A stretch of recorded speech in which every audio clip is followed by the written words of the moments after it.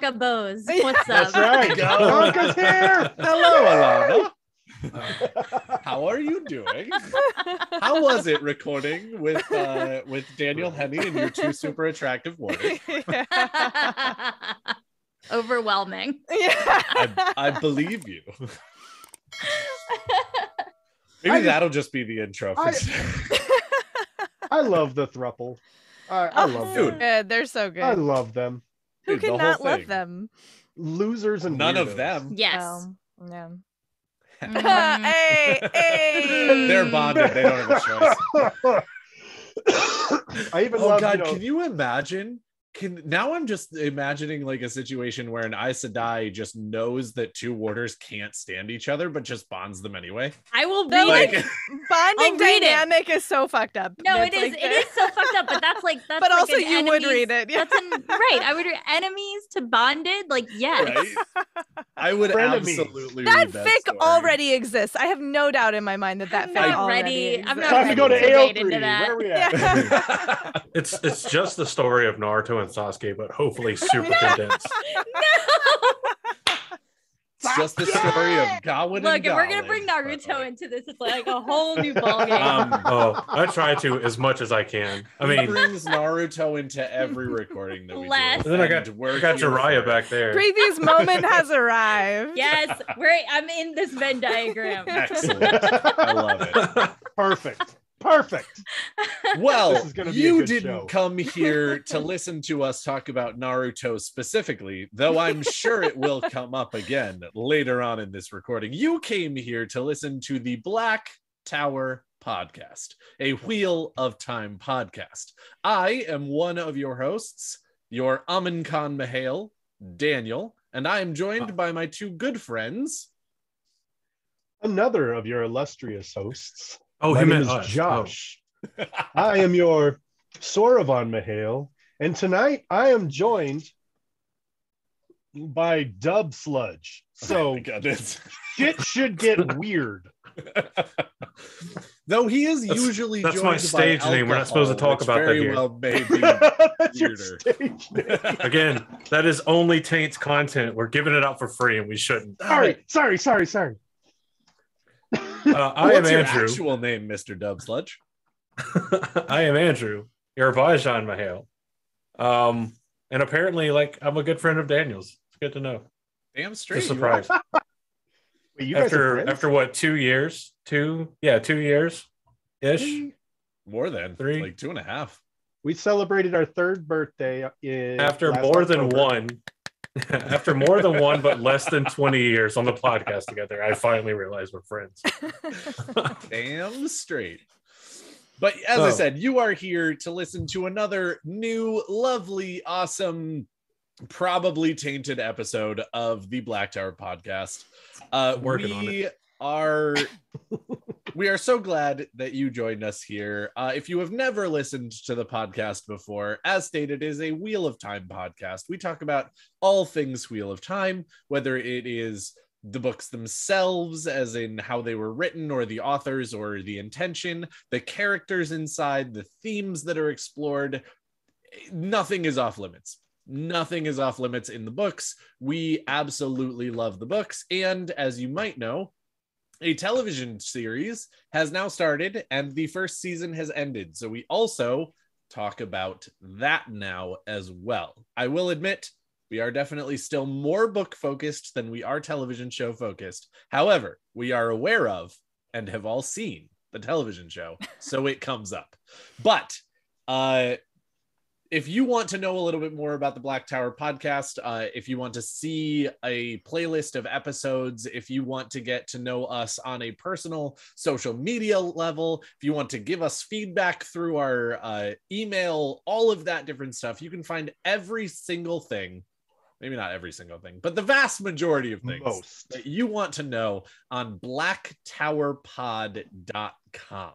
It's basically your one-stop shop for everything that is Josh, Daniel, and Andrew as far as the podcast is concerned. So pop over there, check it out. It's definitely a good time. After you're done with that, Josh, where should they go once they're done with Black Tower Pod? Well, Daniel, funny you should ask. There are two places they should go. The first one, obviously, is the Crystal Barista. Now, you can look and see one of our fine Watchibis who looks to be an attractive young lady in an Indiana Jones hat with a rock pick. That is the Crystal Barista. She's amazing. She sells rocks and crystals and all kinds of good stuff with shininess and stuff like that. As a matter of fact, she's in Ohio right this second, loading up an entire rock shop that she just bought. So if you go to her website and go to her Facebook, there's going to be lots of ridiculously awesome sales coming your way. So, and fun fact, who is she has to the you? Patience of a saint because she deals with this guy all day, every day. You just pointed at me. Did I? Yeah. On my screen, you pointed at me. Andrew, is there something you need to tell me, buddy? I thought I mirrored. It's my wife. All right. You should just go this way. It's my okay. So it's actually my Josh's. wife. Josh, my wife. And she's awesome. And when you're done buying all of her crystals and rocks and minerals and goodnesses and subscribing to her subscription boxes, she is #1 rock hound in all of Utah. It is true. Step back over to the Wheel of Time. Go to thegreatblight.com. Go over there because our good friend Nay Bliss is super awesome and he's been building this website. And it is a comprehensive look at the Wheel of Time universe as it stands today. We have a list of all kinds of content creators that are available there. There are articles on characters and places and people and things that are spoiler friendly. So you are able to control the amount of information that you're given up to the certain book that you're at. Very, very good resource. And it is a work in progress. So go over there, check it out, sign up for their site there, and have fun with that. And then come back to the Black Tar podcast and leave comments on all of our things, telling us how miserable you are because of us. Yeah. And if you're a content creator one last caveat on the piggyback on the Great Blight discussion. I just saw Josh's face die. PowerPoints and speeches. Anyway, if you're a content creator and you are not yet listed on the Great Blight, make sure you go to the Great Blight and you can submit some feedback to get in communication with Nate Listen team to potentially get yourself added to the greatblight.com. So please do. If you haven't done that, definitely do that. But once you're done either finding more content creators and or trying to get yourself added to the list of content creators on the Great Blight, well, now you need some swag to show off in your videos or talk about in your podcast, or maybe inspire you to do some art. Make sure you head over to newcreationsbyjen.com and you can find all kinds of Wheel of Time inspired merch. You can find all of the Frosty Wheel mugs from the Frosty Wheel mugs. Yep. Yeah. That works. The Frosty job, mugs from the Wheel of Time Society. Yeah. All of the Frosty mugs from the Wheel of Time content creators that are a part of the collection. So go and check that out. And you can also find Rob's fantastic souvenir series from the Wheel of Time that is Rob from Weekly Low News, and a ton of other stuff from, we're going to say at least half of your favorite content creators, because not everybody's on there. We're going to leave some wiggle room. So all of that being said, what feels like 30 minutes of plugs and promos out of the way, we are not alone, gentlemen. There are visitors to the Black Tower. Oh, shoot. Yeah. We have visitors. So, Hi. guests, our fantastic and esteemed guests, if you would please say hi to everyone, introduce yourselves, tell everybody what you do and where they can find you and all that fun stuff. Yeah, you. Oh, it's me. Okay. It was going to be so smooth and then I got confused. Hello, I'm Jen and I'm from Tar Valon or Bust, and I'm here with my co-host Preeti. Hi. Also Hi. from Tar Valon or Bust. And yeah, we're super excited to be here. They have very generously agreed to limit the discussion to the books that we are up to because we are rereading all of the Wheel of Time books. We started in advance of the show, and now the show is out, so we've seen the show, but we're still rereading. We're up to the Shadow Rising. We finished the Shadow Rising. We're on New Spring now, and we're super excited to be part of this whole Wheel of Time community. Before we go any further, I just want to throw out there, that means that you're actually somewhat further into the book series than Andrew. Gasp! What? You're not actually. He just hasn't read New Spring yet. New Spring He's is read a all myth. 14 of the main books. He just hasn't read New Spring. Well, listen. And we give him shit for it all the time. And New Spring is a wait, myth. wait, It's a conspiracy It theory. is. No, it is though. Like it is. It is a conspiracy. I'm reading it, It and is. I think it's a conspiracy theory. Like Right? 100%. No, As it is. proof, you can see there's only one crease in my New Spring book, and that's just me opening it to make sure there were words on the page. Yep. That I didn't get sent a blank book, but that's it. We almost weren't going to read it, to be Yeah. perfectly honest, because both of us refused to read it when it came out because we were so No, mad. I read it. Oh, you did read But it. I that's sat. right. No. I read it, but I sat in a Barnes and Noble and I read it. I didn't buy it. You I just refused sat to in the buy it. bookstore and I read it. Nice. Because That we- is Seriously. hilarious. We wanted a sequel, not a prequel. Yeah, I and was very angry. Bookworm Right. passive aggressive at its I finest. know, right? All right, Barnes and Noble, I will come to your store. I will buy a coffee from Starbucks. I will read your books, and then I will go home. And then I'll leave. Yes. And then I will go home. Dude, those were some of the best days, was just going to Barnes and Noble Right? or Borders when that was a thing. And That just was sitting there R.I.P. reading books. Yeah, that was my R.I.P. first Borders. bookstore job. I worked at a Borders back Oh, in the yeah? day. So Mhm. Amazon killed your first job? Yeah, My first basically. bookstore job was Amazon Hastings. killed the Oh, bookstore. Hastings, old school. Amazon killed the book. No, they're still out there, yo. They're still there. They're still Borders? there. No, bookstores. Bookstores still are still Bookstores there. are still Well, yeah, yeah. Bookstores are still Just there. Borders was killed But by yes, Amazon. Borders They took was them out killed by back Amazon. and Yeah. executed them. Yeah. That was that weird like Like low the country chemical shit. redneck brand of nerd and Barnes and Noble. Like I'd come in and I'd like read the hunting magazines, and then I'd turn around and I'd start reading the manga. Like, Awesome though. Like, whenever you put a hunting magazine I back love and it. then you come back to the same seat with a manga, the looks you get are sometimes hilarious. No, It's you where know I the read, booksellers were it's like, I a- love that kid. yeah. It's it's a It's where I very read, important I read cross Dead section Man of the Wonderland that population. way. Thank you very much. Yeah. Yeah. If you haven't But watched before Dead we go Man any Wonderland, further- you need to go and watch it. It's fantastic. I will And then keep that read in it. mind. And then, of course. But before we go any further, you're from Tar Valon or Bust. Yes. Where, if these lovely people who are listening to us would like Oh, to right. come and listen to you, Yeah. can they find Tar Valon or Bust? Where is the best place to reach you? Basically on every podcast platform, I think. Yeah. I think. Yes. Just stop before the platform. We said like Just yeah, on every podcast. put us everywhere. Oh yeah, we're on every podcast. Somebody is talking about every platform. I think you can find us. We don't have like this is a labor of love, and we're It both is. very busy, and so we like don't have a website. No, that's not true. We have an have a Acast Patreon. website. Yeah, Well, we have a right, Hey, Patreon. there we We go. have Acast. Yeah. We have a Patreon and an Acast. But mostly it's like under the hashtag on Twitter, Tar Valon or Bust.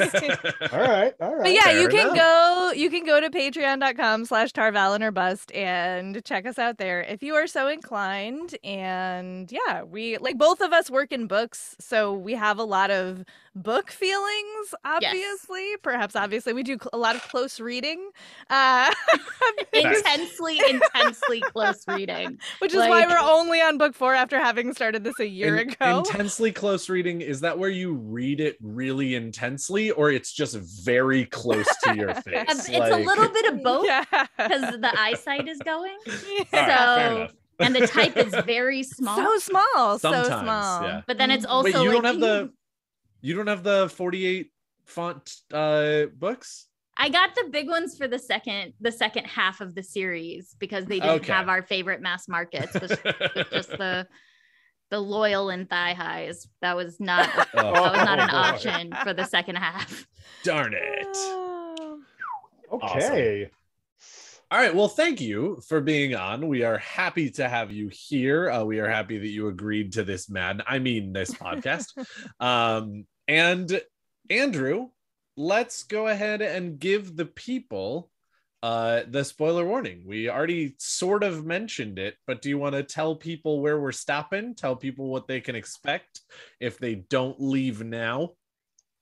Yeah. So if you have not read up to the start, and by like that's the next book you're picking up, either New Spring or Fires of Heaven, depending on your preferred reading order, then you probably should stop here. I mean, I'm not going to tell you how to live your life. You know, if you want to come into the danger zone of spoilers, by all means, do what you want. But if you have read up through The Shadow Rising, you will be 99.99% safe.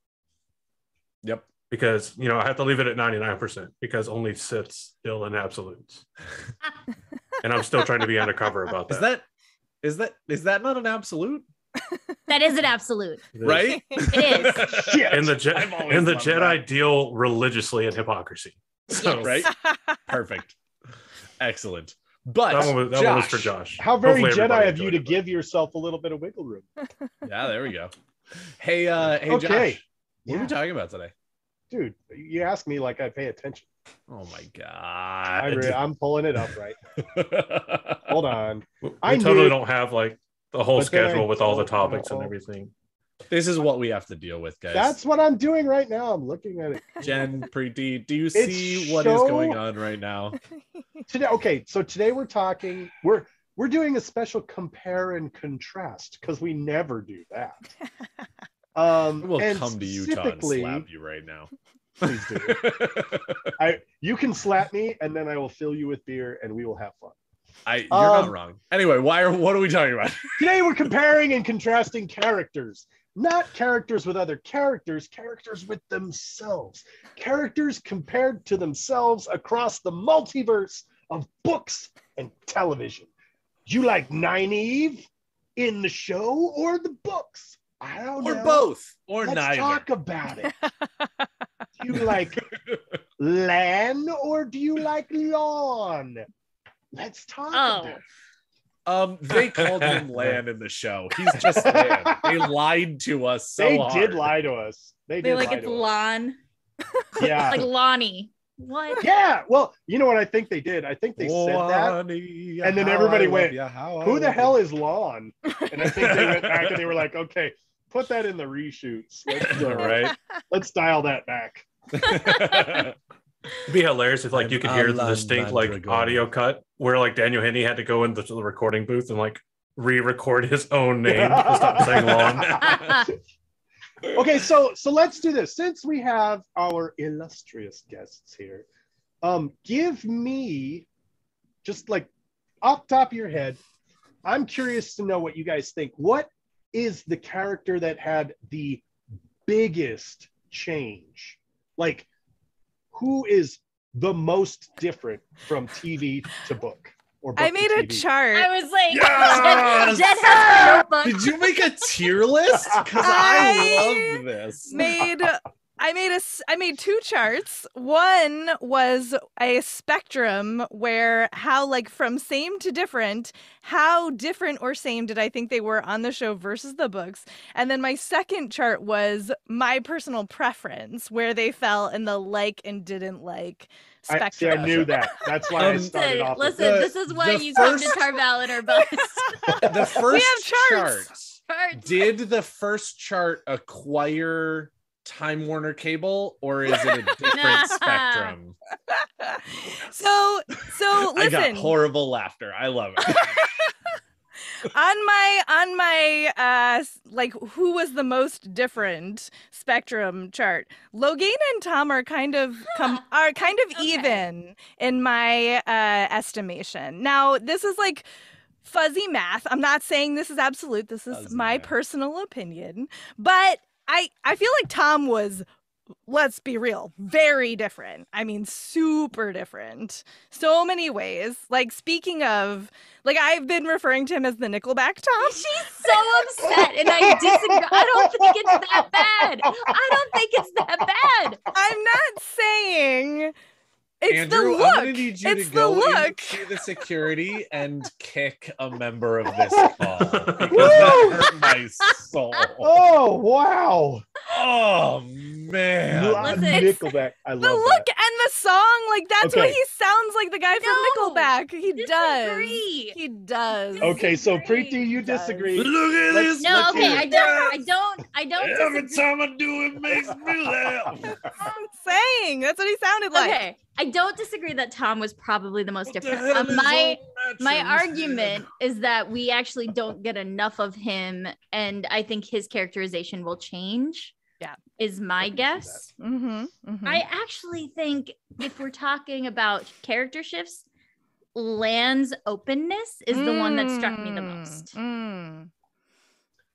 I think that's a good point too. You can make the case that even with Logain's expanded role, I'm doing a lot of this, Mhm. and it's okay. That's great. But That's awesome.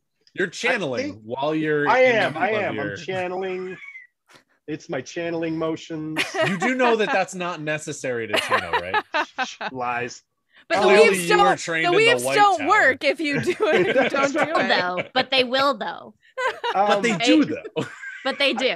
You can make the case that Tom and Logain are, because this is kind of how I feel about it. I feel like they're the energy or the essence of the characters were That's how very I well feel. captured. I agree. I Yes. agree.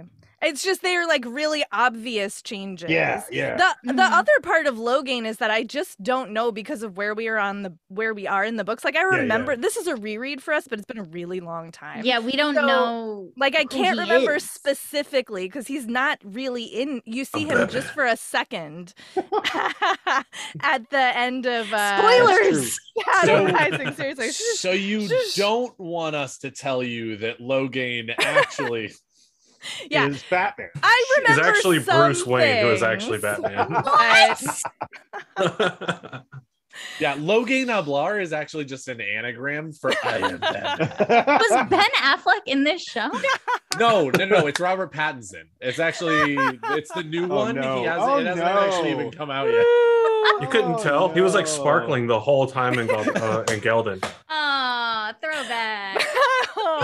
I agree though that Lan's openness, no doubt. And I had Moiraine pretty different also Yes. because of how like she is so much more is Open? aggressive the right word? I mean, definitely open. Like she says shit to people that in like the first 5 minutes of that You're show. like, who that are she- you? that she does not say in 5 books worth in the books, but also she like her motivations are the same. So I think Yeah. it's interesting that on the whole, with some obvious exceptions, I'm on board with a lot of the changes that they made, but they are big changes. Mhm. Well, and I do want to say again, I know that everybody watching probably knows this already, but I am going to say it out loud, both for myself and for our guests and posterity in general.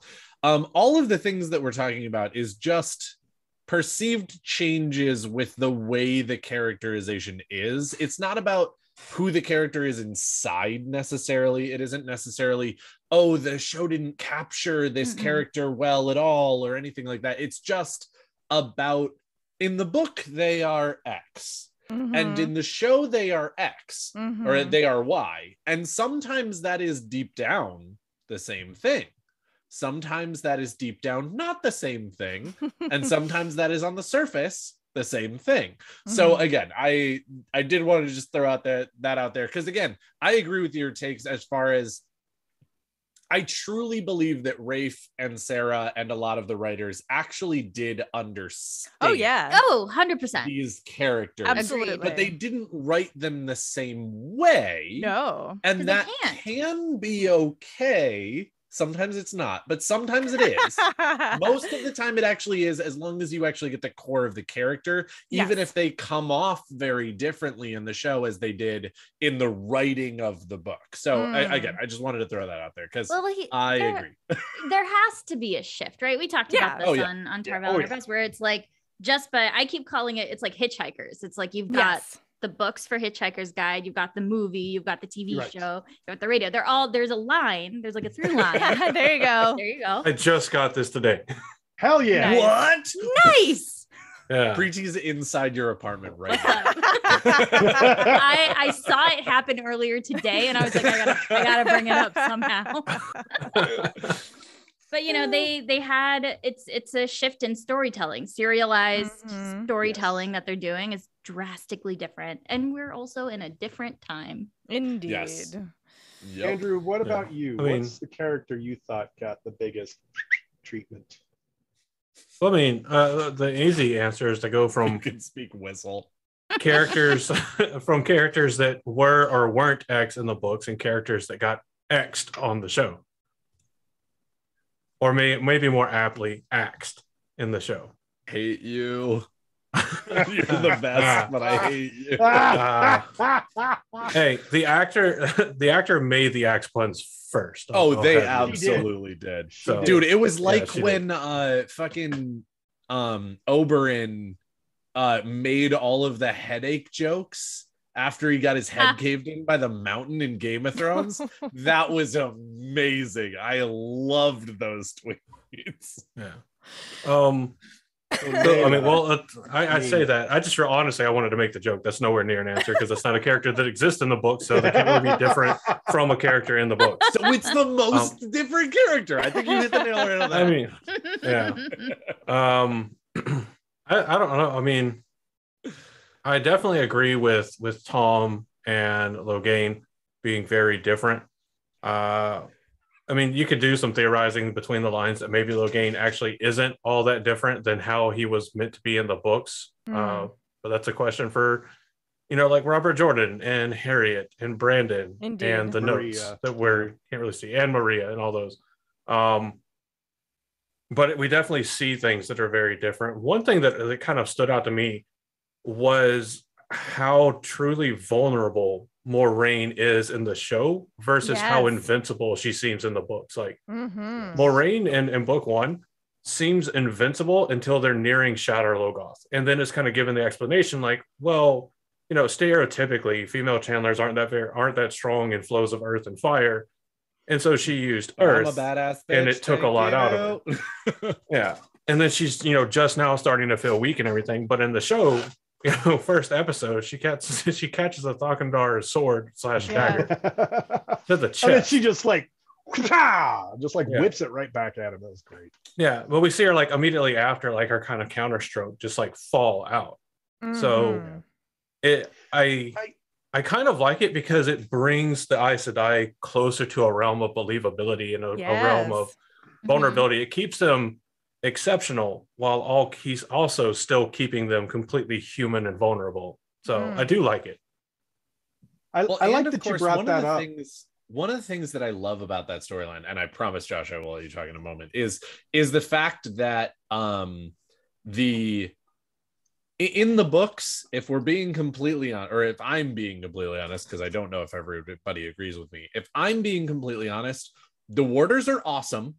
There are a handful of times where they show how awesome they are, but when it comes right down to it, for most of the story, the Aes Sedai are super capable of taking care of themselves, and there is no need to have warders for them for, if I'm being honest, most of the interactions. There are a few, but in the show, I think that it did a really good job of early on in the episodes really showing just how intimate that relationship is and just how much you're missing out on in some ways if you don't have a warder and if you ignore sort of the capabilities of the warders and what they can bring to the table. And that's actually one of the things that I really appreciated about kind of like cutting Moraine off at the knees at Shadar Logoth, that she actually does get hurt in Emond's Field. And again, let me be super, super clear.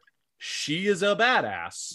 She is a badass through the entire season. There is never a point where she is not a badass, but there is like a nice show of, but I really do need Lan. And she matches the human as badass. Yeah. She matches the human wizard or the human sorcerer from like D&D. Like, amidst cosmic powers, itty bitty hit die. I like where you guys are going with this because it actually helps. Does that make Lan a rogue? No, it makes Lan a barbarian. Come on. No. He tanks the shit out Paladin? of stuff. Come on. No, Paladin? Maybe. Paladins wear a lot there of is an armor. argument strong for oath. a paladin. There's There is a an huge argument for a paladin. For a paladin. I disagree. I think I like that we've gone here because it brings up kind of the next sort of comparison that I had in my brain, which is, Did we get everybody?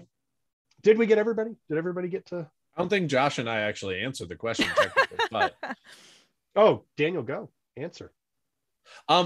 Okay, fun fact. I actually think that Egwene is the most different from book to show, and that's only because I liked Egwene almost immediately, and that does not happen in the books because I think she is nearly insufferable when she leaves Emond's Field because of the reasons she chooses to leave and whatnot. She's this child who, right? She's this child who just we disagree. And that's okay. I still like you. But in the show, I mean, like, obviously there's a huge change that she is included in the could be the dragon, is Tavir, and all of that different stuff. And so Moiraine is like, no, you also have to leave. I'm sorry, come with us or you might kill everybody you love. But at the same time, I think that also just gives her more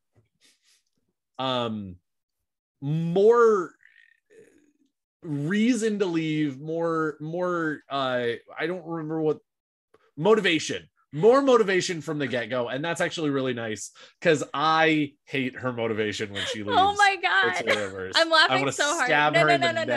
No, I'm laughing so hard because I have like the exact opposite reaction. Really? Oh my god, that's so funny. I love in the book so much, and I was so frustrated by the early point. I love Egwene in the show. I loved her from the beginning, but I was frustrated they took that moment of agency and choice away from her because I love that she's the only one in that book who is like, it is my choice to leave and I'm going to do it because I choose it.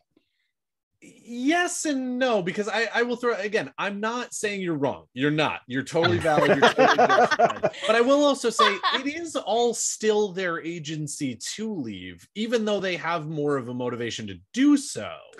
It's just that Egwene isn't included in that in the books, and it just makes her because she is like, no, but seriously, I want to go with you. But all of them could have said no. So I don't think it necessarily takes away her agency. I think the difference comes in like had Egwene in the book said no, then as far as we know from the books, we wouldn't have gotten Egwene in the books. Then then the Trollocs would have continued on. They weren't looking for Egwene in the books. Exactly. Right. In the show, it's portrayed the opposite because even though I think we all probably feel, and it probably is Egwene as the fourth Taviran, at least the fourth Taviran rumored to be from Amon's Field, it could have also been Nynaeve because all Moiraine says is there's rumors of 4 Taviran in Amon's Field. It could still be 3 and the rumors could just be wrong. I doubt it, but we'll see. Unreliable narrator. What? Yeah, but she is still told like, no, they're after all 5 of you. And if you don't all come, they will come into the village and kill everybody. So well, and you can get into the semantics of having the actual realistic choice if you can say yes or no, which definitely is a thing in the show and the books. However, the ability to say no without negative consequences or to stay without negative consequences only exists in the book. That's right. Okay, I will throw out there that I'm just going to say this, and we don't necessarily need to go into it. If you want to, that's fine. But if not, that's also fine. I just want to throw out there, in the show, I think that if she hadn't left, it would have been equally as fine. Because the Trollocs absolutely would have followed the 3 Taviran that left with Moiraine rather than going after the one that was still in the village. I think they would. It's just that they all they just would have actually been left like this because they're all important in the show. Right. I mean, the Dark Friends say over and over, go all after of you. the majority, that's the smart move. You don't split your forces and stay after going after one. I think it's You can go after you the can three. split your forces when you're an overwhelmingly superior force Yeah. running This down is crazy. farmers. We have dissenting opinions on the podcast. That almost never happens. So But anyway. okay, I hear what you're saying, Daniel, Sure. and I think everybody is awesome for being here right now. Oh, absolutely. Everybody except Daniel. way to Did you play answer Switzerland. your Good question? job, Josh. No, I I'm was gonna get you a answer your Swiss question? flag to hang up behind your chair. hoping now. to get. It's okay. I just need a French flag, which is all white. To go ahead and fly behind me. Oh, Oh, ouch. Hey. That was not a shot against Switzerland. I love you guys. we love France too. Like those guys are awesome. I mean, too. do Anyway, we? okay, No, we absolutely Yes. do. They give us awesome potatoes. absolutely do. So that I was just kind of thinking about, like, as we were discussing this, and it was something that you said, Andrew, when you were talking about the difference between Moraine in the books and Moraine in the show, and it kind of pinged a light bulb in my head to say that, you know, the big difference narratively in book one is that it is largely from the perspective of Yep. the The Emmonsfield camera. Five. It is it is largely from the perspective of kids who know nothing about the world. Mm-hmm. Correct. Now, in order to make the show had a very fine line to walk, because they had to keep that perspective, to keep the energy or the feel of the story, but at the same time they have to, like, you know, a TV show with that many characters, you have to show more than one perspective. And so I really like that we got some Moraine POV early on in the TV show to give us a more full character.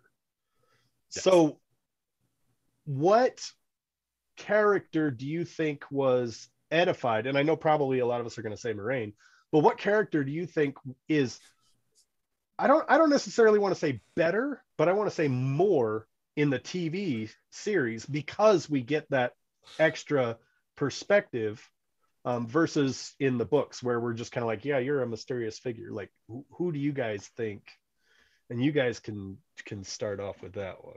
yeah. The one that jumps out to me is Suan, because in the books, you know, she's the Amarylline seat. Like, she's this incredibly commanding person. And I mean, you start to get more and more into what she's doing with Moiraine as the books go along, but she's not, I mean, she shows no weakness even when she's like up against the wall, like naked in a cell, like getting all of her powers taken away from her. Like, she is still so strong. Wait, when does that happen? It's four. No, I'm aware. So I actually forgot the other day when we were recording. I was like, there's a thing that happens. I was like being so coy, and Preeti was like, we got to that part already. But so, Hey, it wasn't me this time. It wasn't But, like, anyone, Josh. It but- wasn't anyone. But getting baby Suan was amazing. I thought was amazing. And then the Moiraine Suan relationship obviously was an incredible change. That I think is totally supported in the text Yes. of New Spring. Yes. But yeah. We talked like, about that last episode. Yeah. Yeah, Oh. 100% agreed. Yeah. Preeti?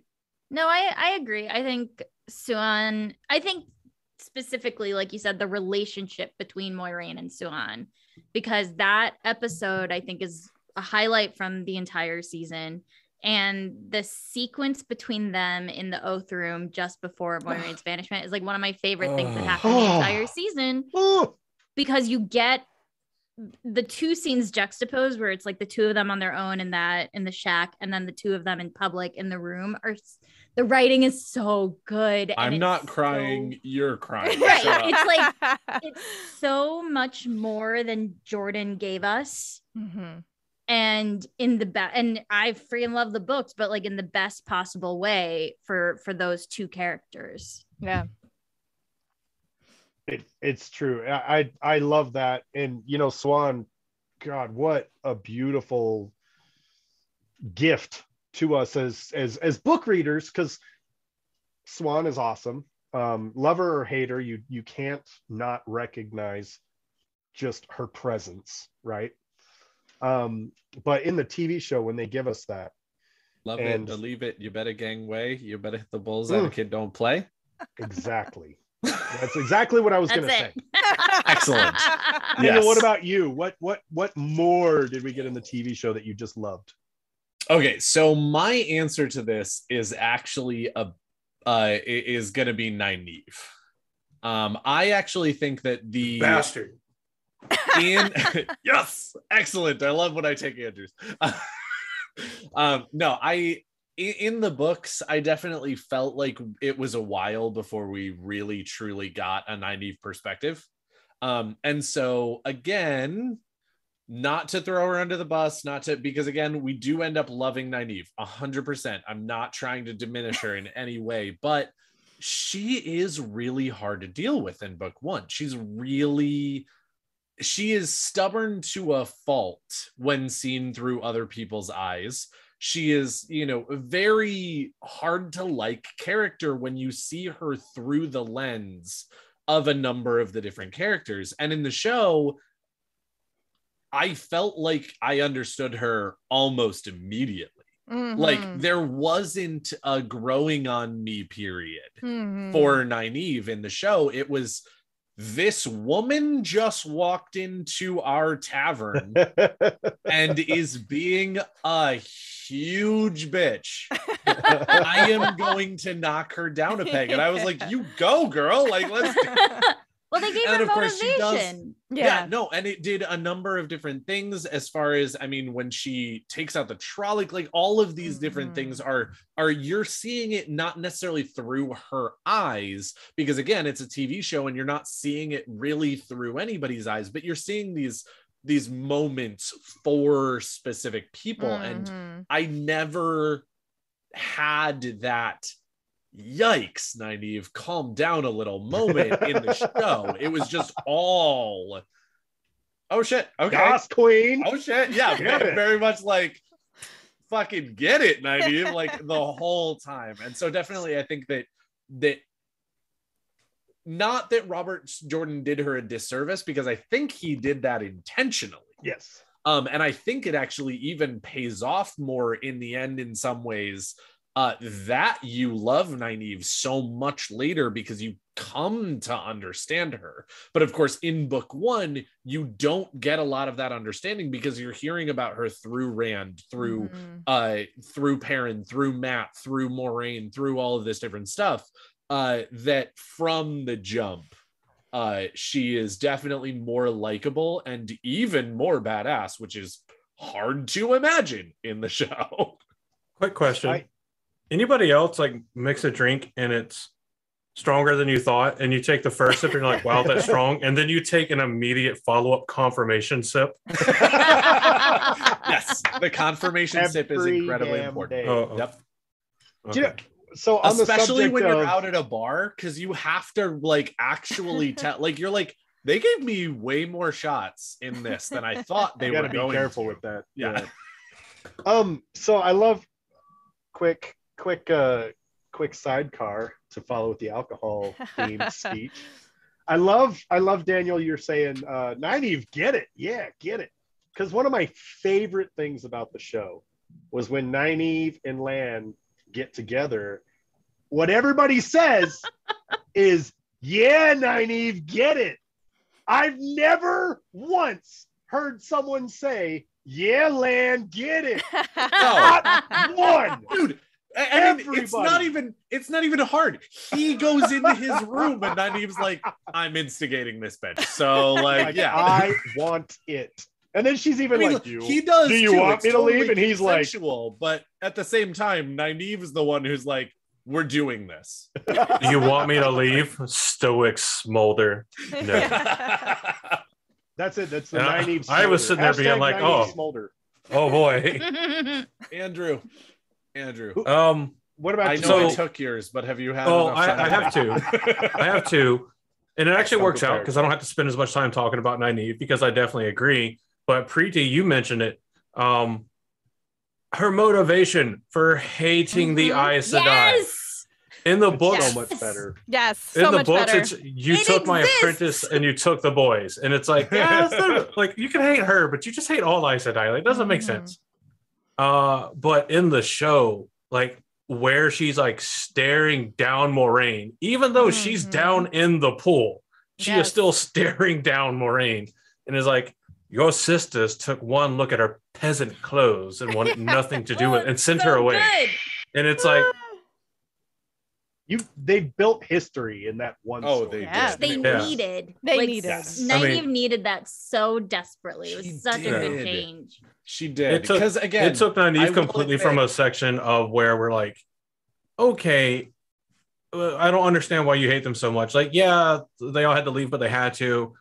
And then it's like, okay, now you're mad at her because she has the bond with Lan, and you want to be with Lan. Like, it felt very flimsy, and I think it is a good point where the criticism on how Robert Jordan writes some of the relationships and stuff comes in. But in the show, it's such a good motivation. It has history, it has motivation, and it makes you, I think, hop in on Nynaeve's side, at least to some degree. Yes. And I love it. The other one is Logain. You have a reason now to care that he is in a cage. Yes. You have a reason now to be interested in what happens to him in Eye of the World. And then the scene where he's in front of Suan and the Amerlin is being the Amerlin. You're like, oh shit. And then it finally links back to the cold open for episode 1. And you're just like, oh, this is terrible. Like, I don't think they've quite necessarily fully conveyed the parts where it is kind of necessary given the state of the world and how it has been. And maybe they'll do more of that in season 2, because I think a lot of what we see Rand do through the Shadow Rising, maybe later on, maybe not, I don't know, because I just blinked all that out for now. But definitely there, like kind of the way we see Rand start to go and start to act. I think that does a lot to lead credence into why the Red Aja do what they do to male Chandlers. Still don't like it. Well, and we get you can hate sense, something, but kind of understand why. Oh yeah, and we start to get the sense that Leandrin in the TV show is playing fast and loose with the rules. Oh yeah, she's and I say that like on multiple occasions. There's a lot of wiggle room. It feels like she wears red, not because of an allegiance to the Red Aja, but to hide the blood splatter from her doing whatever she does. Yep. And out of curiosity, so I'm gonna ask this as a question. That is, I totally forgot it. I'm the worst. Oh no! It's because you don't have your dubby. No, we were talking about Logain. We were talking about. Oh, I remember. Okay.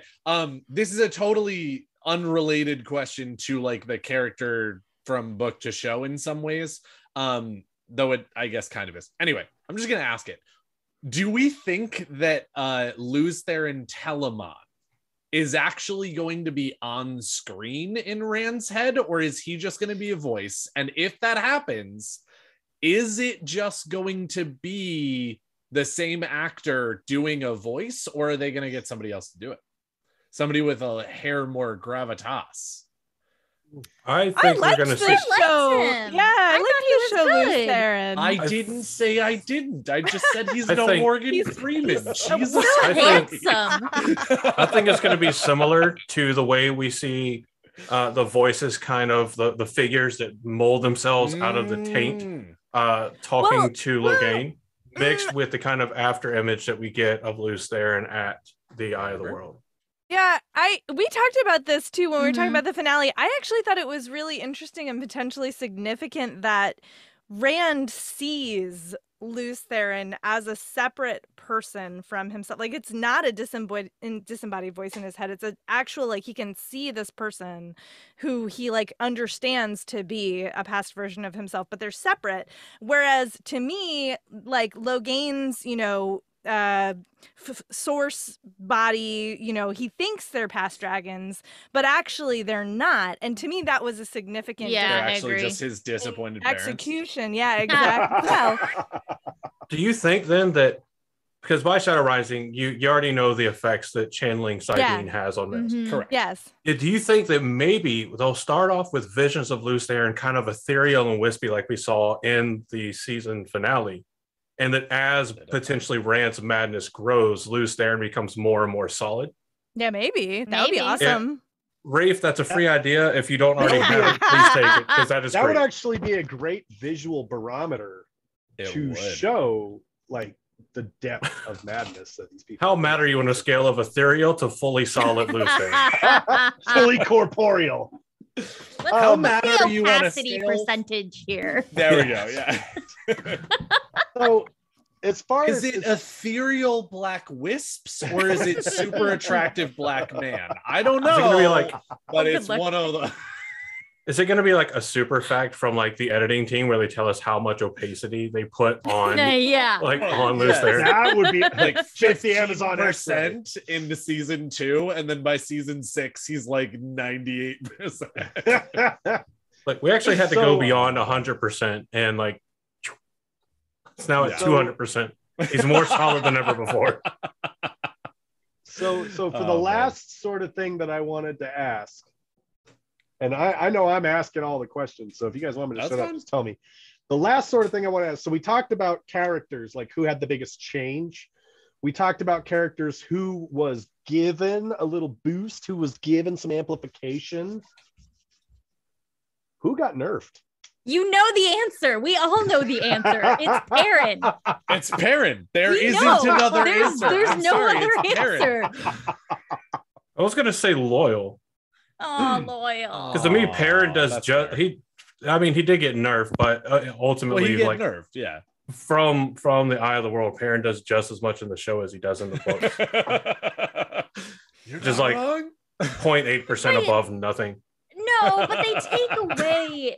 Anything times 0 is 0. No, I feel like Perrin, and I am not a Perrin apologist. Like, if you listen to Counter Bus, you know Jen is the Perrin apologist in this relationship. I am not. I am the one who's like, oh my God, please don't give us another Perrin POV. Please.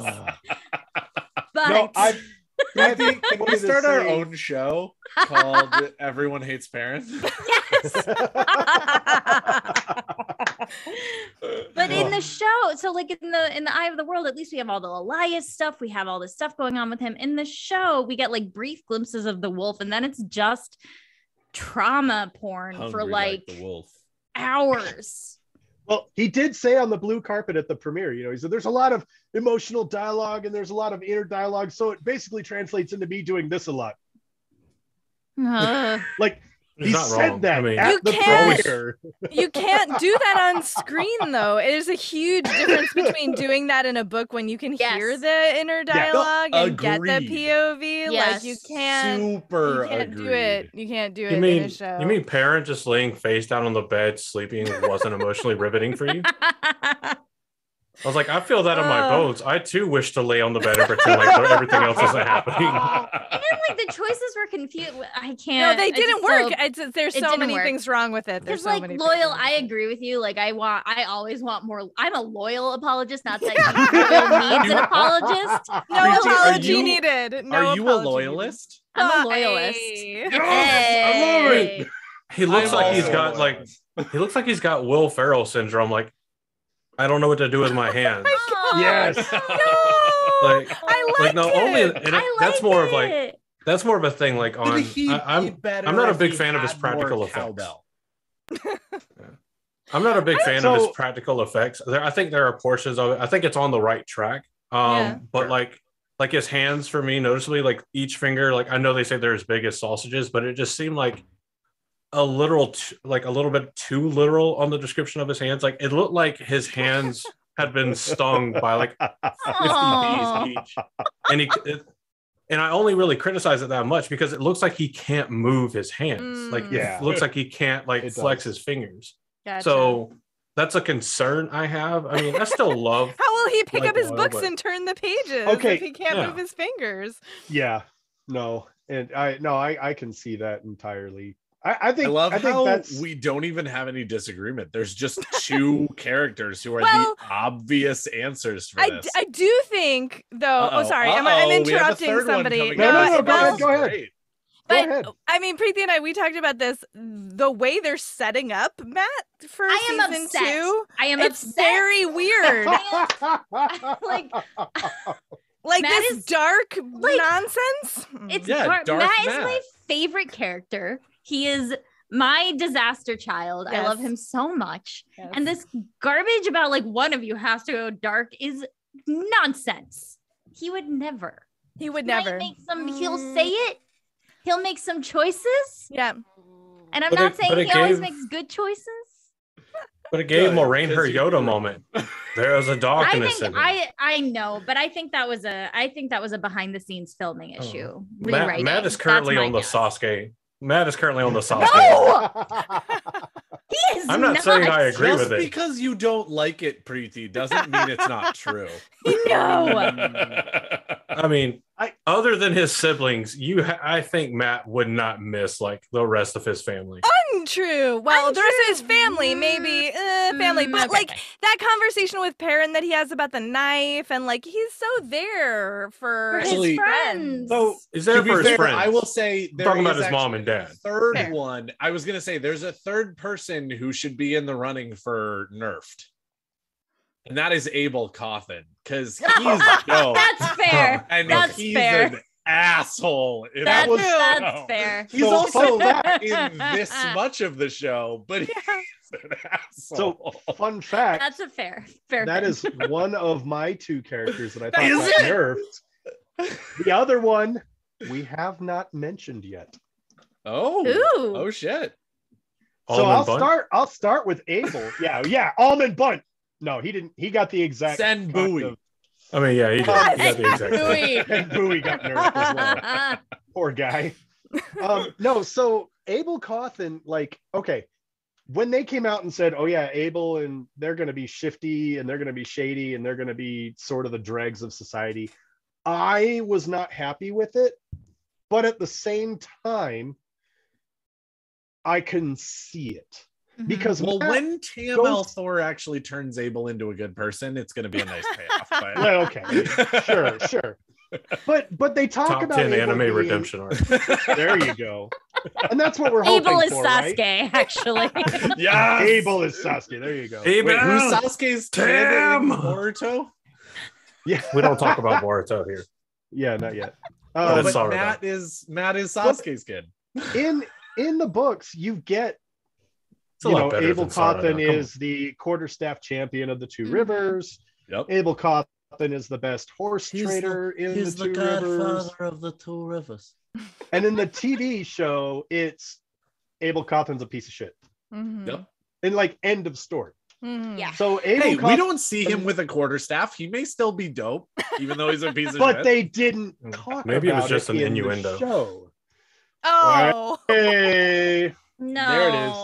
TV show tie-in right there. There you go. There is your scarring mental image for the recording.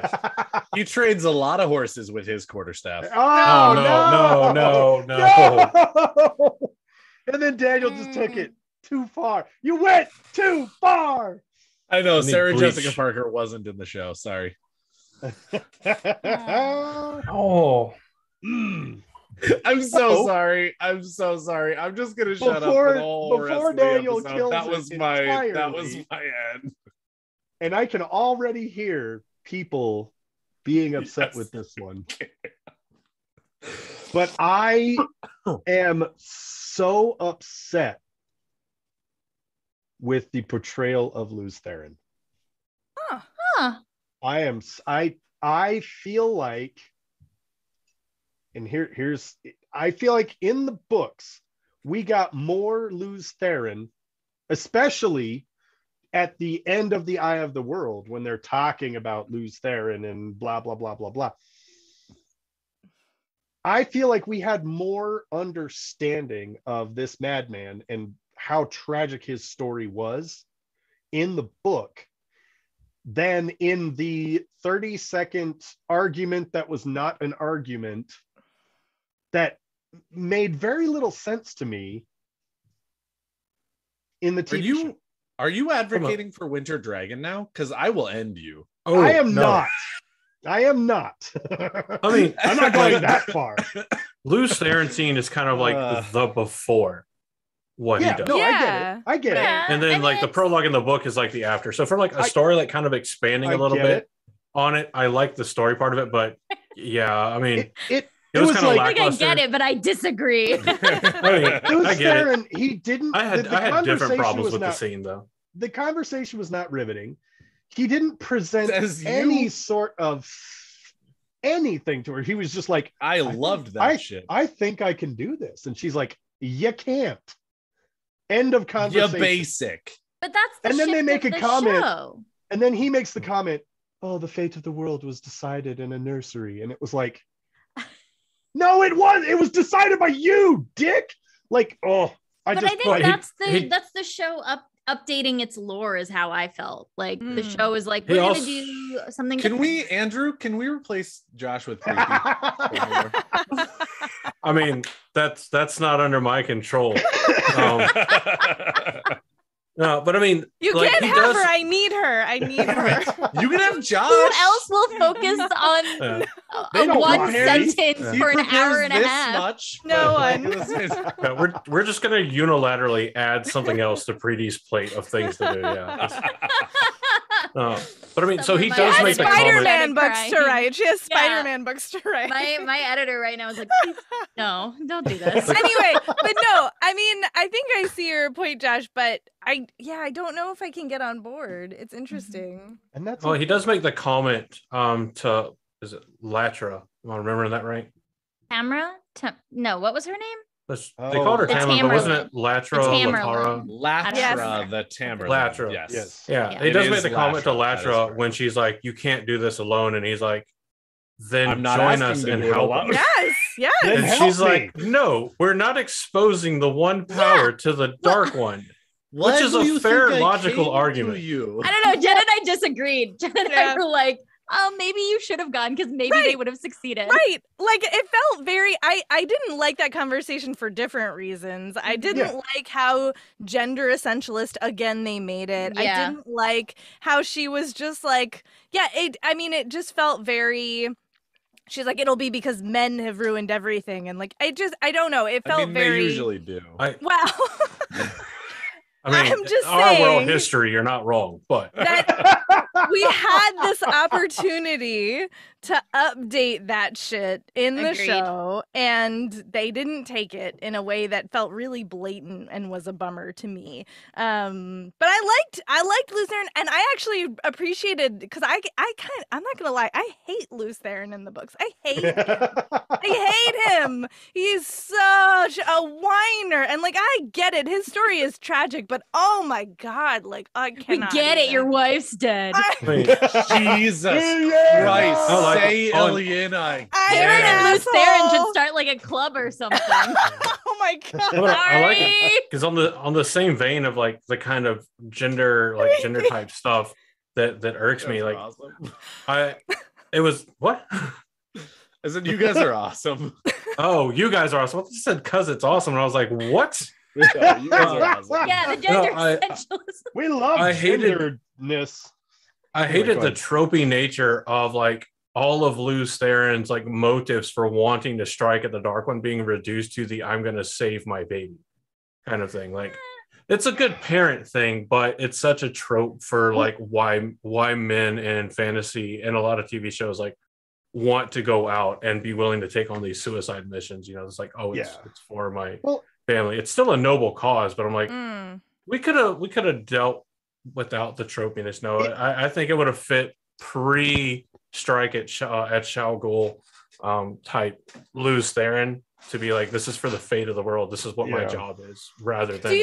I think that's part of what I hate about the conversation, though, because in the TV show there is no threat. It's just I figured out how to do this, and I'm gonna go do it. They're at the height of civilization and prosperity, and we are to understand that technologically everything is wonderful, and and economically everything is wonderful. And I there's can't no counter that without spoiling. reason. Yeah, no, just spoil it. I cannot I'm counter saying that from without the spoiling. perspective Yeah, in the TV yeah. I'm that saying in the moment, TV right? show, his motivation is I can end evil. And it's like, you guys are already living That's in fair. the peak of humanity. Would I it don't help? know. What? I No, was go just gonna ahead. say, Not. ending evil is a pretty awesome motivation. It as is, far as but I'm also, concerned. I mean, okay. Right, but I- if it I ain't, hear if, you. if it ain't broke, don't fix it, right? Like, Right. in the next season we get, because we got that scene was like 3 minutes long or something, Yeah, right? yeah. And it's like the one glimpse we've seen of it. If in season 2 we go more in depth and it's like, oh, actually the Dark One was escaped. I hope so. Right? I hope so. Right. There's I hope more we get reasoning. more. I without getting into spoiler, I'm gonna be very broad about this. I think certain things we learn about later that explain kind of the events that possibly may have led up to this decision have already happened. And that's why he's like, we need to go do this. Yeah, Right. I mean, if we're gonna see, because one of And if that's the case, cool. like and if you we get are that full whole aisle thing, spoiler right? and you want to Right, go right. and like watch our episode on our background breakdown of the Forsaken of Landfear, please do, because it answers any and all questions that you might have about what we're Okay, Andrew, I have a question for you though. I have a question for you about the baby thing. Do you think that it's possible that the reason they had the baby in there was to parallel Rand's temptation with the baby with the green? Because that's what I saw. Yeah. Was like, you mean and a I Grain's accepted test? no, in the show, the Yeah. final, No, the finale battle. yeah. Oh, okay. I get you. And, Yeah, and a I Grain's will, accepted test. Yeah. I will openly admit here for posterity that my argument about the kind of frustration with the trope is a very weak argument against the frustration with the trope, because there's plenty of other ways to view it. But yeah, I mean, I think it is because there's all kinds of tropes I hate, so I'm with you. Yeah. Well, we see a lot not that are called. Oh, back, they're and not really dead yet. Oh wait. I 100% believe that Rafe, because we already know that Rafe said he had to fight and persuade to keep the story of Manetheren in the show. And I fully believe that was at least 25 to 40% of why the finale goes the way it does with Amalisa, because it's a callback to the story of Manetheren. It ties that in together.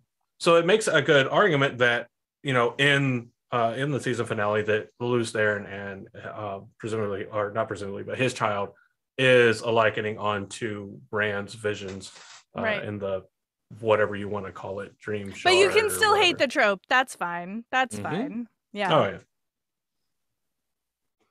Yep. We can hate whatever we want to hate. That's right. Yeah. Straight. It's one of the things like I felt he had coconut. better. It's terrible, and I don't have a good reason for that. But fuck coconut. So there you go. I felt like, given who Lelouch Theron is in the books and his roles in the book, or what we learned about him, that he had far better motivation than just the tropey, like I'm gonna go risk life and limb to save my family. It's honorable. Right. Don't get That's me wrong. legit. That's legit. But I do still think we're gonna get some of that Isle background stuff, like, which is my favorite part of Shadow Rising, which is like the is it Shadow Rising? It's Whatever Shadow the- I'm Rising. being general And because it's I don't remember where Shadow fantastic. Rising ends. Right, it's now. a shadow of like going through the It's generational the crystal history, columns. right? Yeah, are and Ruidian, Shadow and Rising, Ruidian, it's yeah. one of Which, the reasons like- that it's my favorite. Oh. fucking- So It's good. so good. Oh, so you But already I know really like what think- the event I was talking about is. Yeah, Sorry, go yeah, ahead. Yeah. But That's we okay. get like that. I think Jen and I spent like that episode is like 2 hours. 2 hours long. It's like 2 hours long over like Easily. We had a couple chapters. of those. But like Yeah. it's But have you done 5 episodes on a certain character? not yet. And I can't Wait even for it. fully. I can't How finish the for joke. it. many baths have you gone over in the Wheel of Time series? we tried to, mostly when nudity comes up, it's us being like, God, Robert Jordan, you're so weird.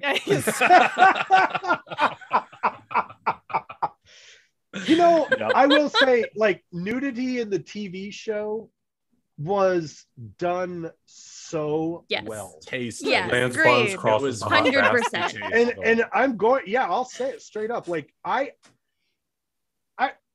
am a male I love the female form. It is attractive to me. I like to see it naked sometimes. That's just who I am. But it is so annoying to watch a TV show or a movie or a blah, blah, blah, blah, blah.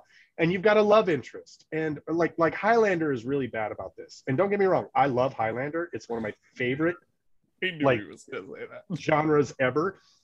But in every single Highlander movie, a chick gets naked and for no reason. And the Highlander is like fully dressed and he's like, yes, I'm going to make love to you. And it's like, okay, but both of them should be naked. Welcome to the patriarchy. You don't know how it works. Welcome to the patriarchy. So hey, and that's what we're breaking out of with Wheel of Time. Yes. Because we got real Spartacus nice water buns. When we got extremely nice water buns.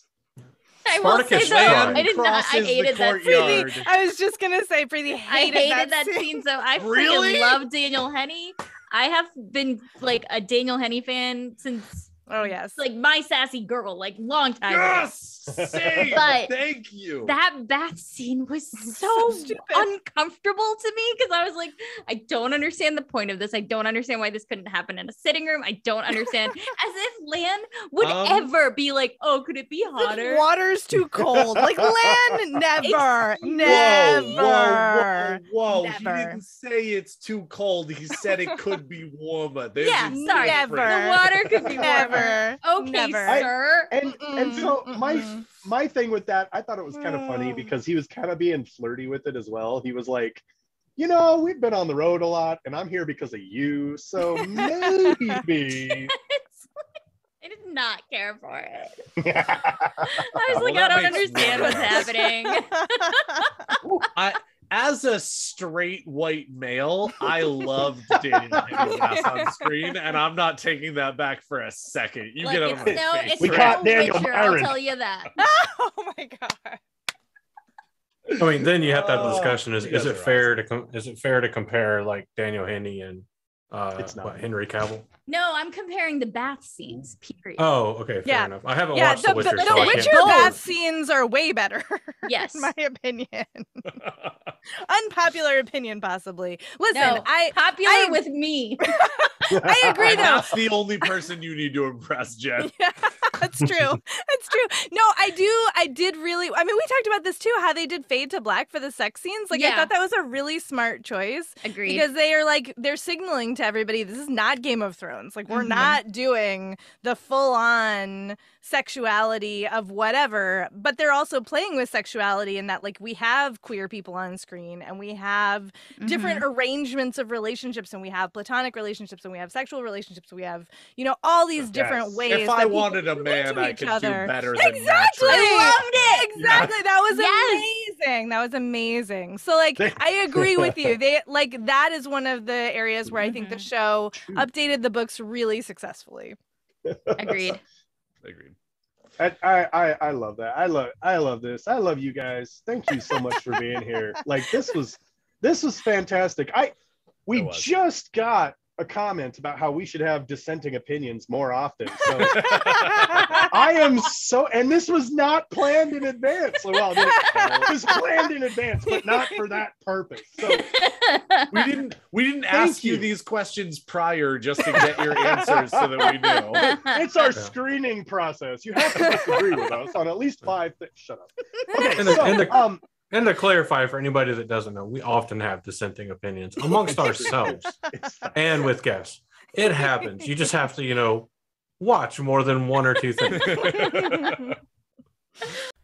Do you like movies or perhaps television shows? Are you one of those uncommon souls who enjoys the most popular film franchise of all time?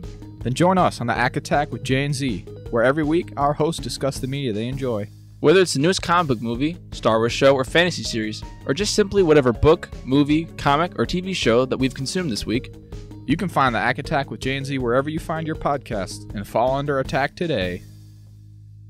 So thanks for being here, Jen and Preeti. Tell the people again where you can be found and why they must absolutely consume all of your content. Josh, I'm sorry. They've just spent an hour and 15 minutes convincing people that they should consume all of their content. Now just tell them where they do that. Touche. Preeti, you go first this time. Okay. Yeah, you can obviously find me on Tar Valon or Bust, or you can buy my books, which I would much appreciate. If you go to my website, preetichibber.com, I have a Spider-Man novel coming out this summer called Spider-Man Social Dilemma. It comes out in July, and it is available for pre-order. And you can find me on Twitter mostly at Run with Skizzers, Skizzers. July what? Comes out, do you have a specific date? July 22nd. 20-something. If you could do the 29th, I can't tell. I don't know. If you could do the 15th, that would be great. Not because it's my birthday or anything. But... Is it a Tuesday? You have to bring up your deadline by 1 week. There you go. Hashtag deal with it. I don't know how that works for your metrics, but you're the second published author that I have requested alter their publication date to my birthday. So she's in good company, is what you're saying. That's right. Yes, that's right. you are in very good company. The other one was Jason Denzel. So yes, indeed. So you're also in very good company. Jen. Yes, I'm not as fancy as Preeti, but you can find me on. I haven't written any books. I've co-edited books, but I have not written Swordstone Table. Okay, yes. So I am the co-editor of Swordstone Table, which is an anthology of Arthuriana retellings. Which, if you're a King Arthur fan, I think you will really enjoy. Each other up. And Preeti has a story in it, which is amazing. Is that Archer Paindrag Hawkwing? Oh wait, sorry. My bad. Listen, we are gonna get to the point where I do an entire side episode just on the Arthur in Wheel of Time versus like Arthur in our world. It's gonna happen. It's gonna happen. It's gonna happen. It's gonna happen. And I'm running an open call right now for the next anthology I'm working on with my good friend Sharifa Williams, which is going to be Greek mythology retellings, particularly from the margins. So if you're out there and you're like wishing that you saw more of yourself in Greek mythology, you can find that open call. It's a pinned tweet on my Twitter, which is Jenn IRL, JENNIRL. Or you can find me on Tumblr, also Jenn IRL, or on Instagram, I am Jenn IRL. Excellent. Go Greek do mythology all is those my things. second favorite mythology of all time. What's your first?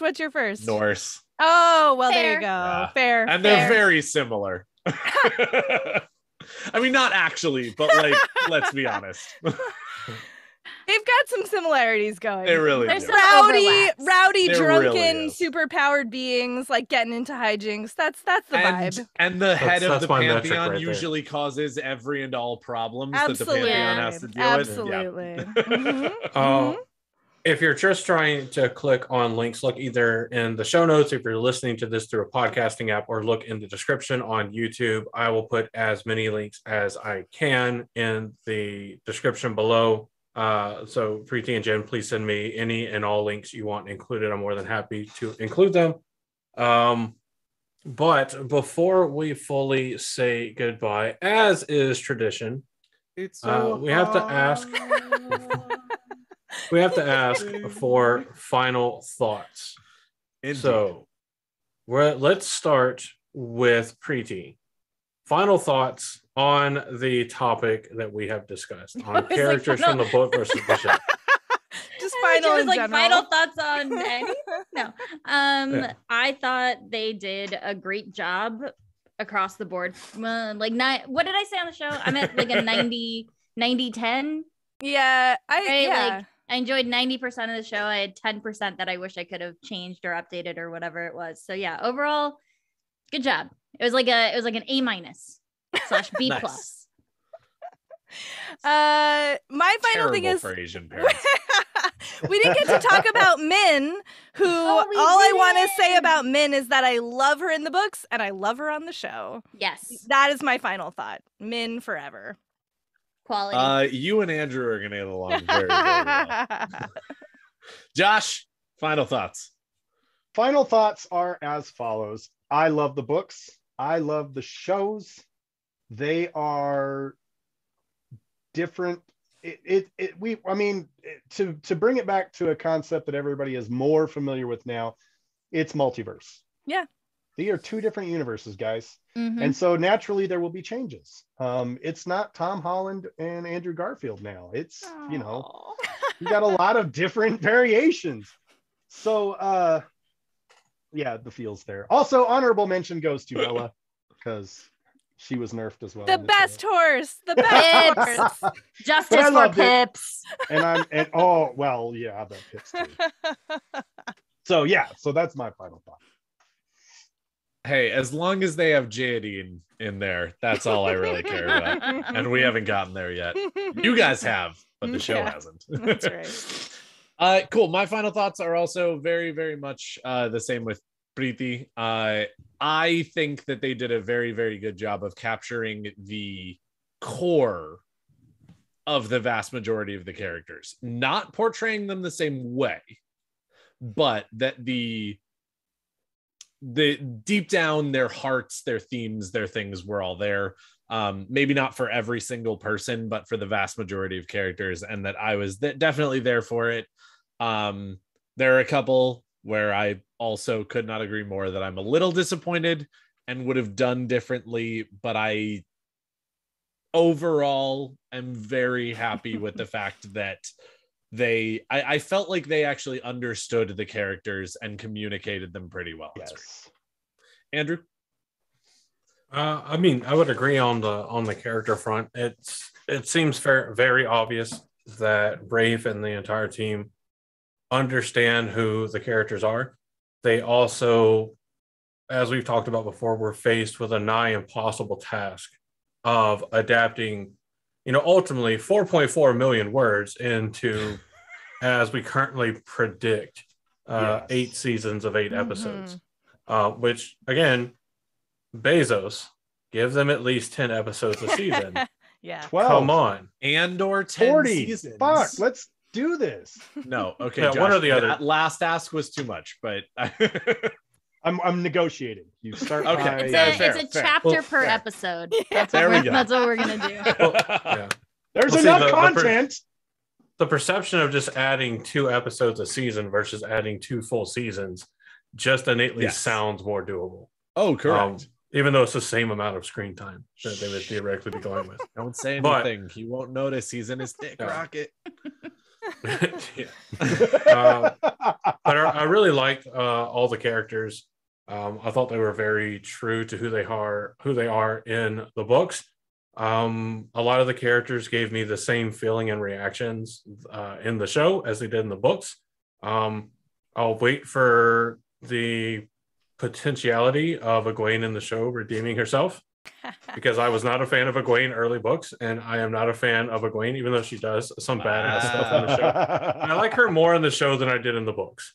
Yeah. But it is what it is. Jen, I completely agree on men, as Daniel said earlier. And for me, the only thing that outshines men is Avienda. So I can't wait to see Avienda on the screen. Sorry. Anyway, lost in Fantasyland, but I really like it. I would say, like, for the entire show, I love 7 of the 8 episodes, and I don't hate 1 of the episodes. So Same. One of these things is not like the others. One of these things just doesn't belong. But no, it was very good. It's been fantastic having both of you here. Thank you so much. Thank you so much. Thanks. This was really fun. Yeah, this Thank was you. super fun. We're super happy to have you guys here. I'm glad you enjoyed it. Hopefully only regret it a little bit. It's like my number one answer anytime somebody's like, oh yeah, I've listened to your show. Like, I'm sorry. It's automatic. That's sorry. how I feel when people follow me on Twitter. I'm like, Why? No. So thank you guys for being here. But Thank you so why? much, everybody, for tuning in. Andrew, did I just cut you off? I didn't mean to if I did. I mean, no, I was going pretty much down the same vein. Like, Oh, it's been okay. fantastic. I can't say thank you enough for agreeing to do this. You guys are awesome. And one of our favorite things, there's 2 things we absolutely love. about doing this show. And one of them is geeking out over the Wheel of Time every week and getting to meet new and awesome people like you. So honestly, and that's not just lip service, that's sincere. Thank you guys so much for being here. You're so welcome. Thank you to all our listeners out there. Seriously, go follow Tar Valon or Bust. They're super awesome people. And you guys are super awesome people for listening here. Thank you for lining up to receive your weekly dose of taint. And we hope that wherever you are, you're just a little bit more insane than you were when we first started. And from all of us here at the Black Tower, I have been Josh. Like a Super Saiyan like pose. No, he was actually he was actually leaving a link, because it's this to get into it and it's this to get out. Fair enough. ¿Por qué no los dos? I have been your Bajan Mahal, Andrew. And I have been your Amin Khan Mahal, Daniel. And again, from all of us here at the Black Tower Podcast, thank you very much, Tar Valon or Bust. Thank you very much for everyone who tuned in to listen to us both live and not live. And honestly, we hope that wherever and whenever you are listening to this, you are having an awesome morning. And in case we don't see you again, good afternoon, good evening, and good night. Always running the show. In the tower, you can bring your pain. In the tower, you can feel the strain. You've been having so much trouble just fitting in.